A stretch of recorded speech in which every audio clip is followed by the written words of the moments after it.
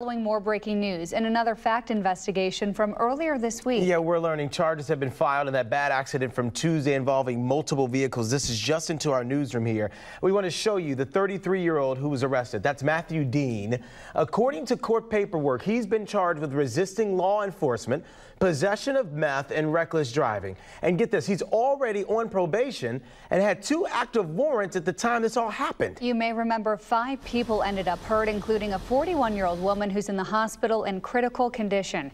Keep in mind this all started as an attempted traffic stop before a pursuit started not far from where the crash happened. Yeah, we're also learning he was driving with a suspended license and a blood toxicology report is pending. That's a story we'll continue to follow and keep you posted on as we learn more.